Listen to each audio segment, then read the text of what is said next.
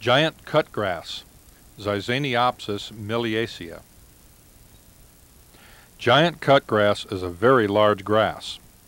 It is native throughout Florida and is found in fresh or brackish water, swamps and marshes, lakes and rivers.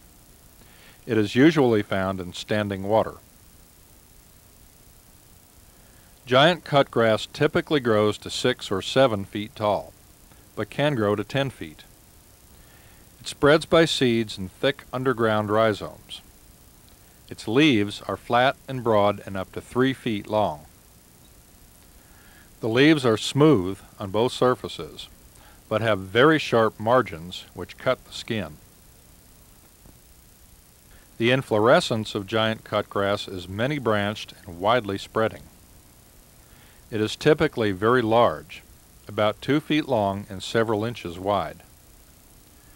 The branches of the inflorescence have many spikelets.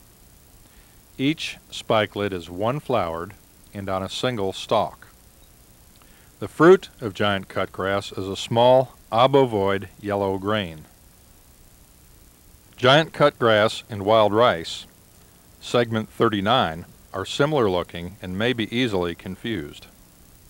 In giant cutgrass, all the branches of the inflorescence are drooping. In wild rice, the upper branches of the inflorescence are stiffly erect. In giant cutgrass, the bases of young plants are flattened and firm to the touch. In wild rice, the bases are round and spongy.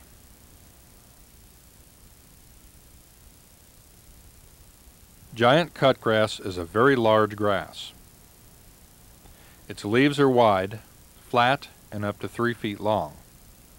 They have rough margins.